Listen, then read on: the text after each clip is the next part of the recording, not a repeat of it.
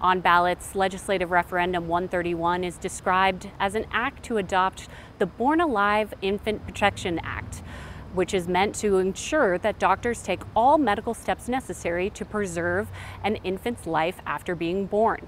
Proponents say this will ensure the protection of all life in Montana. However, opponents say the bill does not take viability into account and could prolong the suffering of a baby with no hope of survival. LR 131, the way that it's worded, is going to force physicians to intervene in cases that is not medically appropriate. Both federal and state law already establishes penalties for doctors who negligently or knowingly cause the death of a premature baby. However, Montana State Representative Matt Regier, who carried LR 131, said Montana State's law does not go far enough, and he took issue with the question of who decides viability.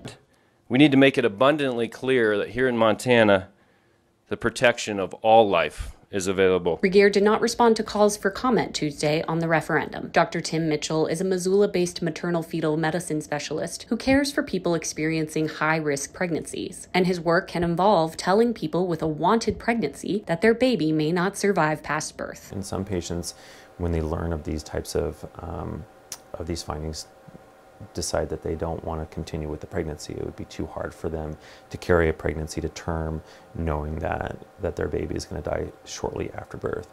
There are other families, though, who want to carry that fetus to term and to deliver a live-born baby, to be able to hold them and say goodbye. During a September rally in opposition to LR 131, Jen Banna of Missoula said while pregnant with her daughter Anna, doctors told her the child's brain hadn't fully developed and Anna would not survive for long. Banna opted to continue the pregnancy. The opportunity to snuggle and sing to her would not have been possible if she had been taken away immediately.